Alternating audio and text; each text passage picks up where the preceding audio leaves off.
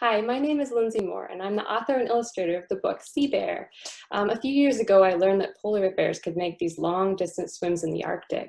And that spoke to me as a person because I used to swim in school. I swam long-distance swimming events. And it made me wonder things about them. Knowing that swimming is hard, how were they able to swim in cold water? Like, what made them able to swim long distances for days without stopping? And all these questions led to more research and more questions. And I think the thing about being an author, a writer, an illustrator is that you find a lot of wonder in the world. And when you start finding things that interest you and they lead to more questions, you realize that you're on the track to finding a story.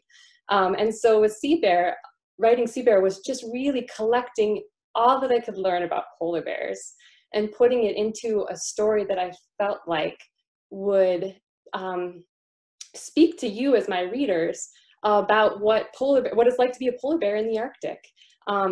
Their life is fascinating. They endure incredibly cold temperatures, long periods of dark, and they are resilient. They are strong creatures. There are things that are happening in our world that are making it harder for them to be polar bears, harder for them to find food, harder for them to find places to stand, but they're also showing that they are not giving up. They're incredibly resilient. They're incredibly strong.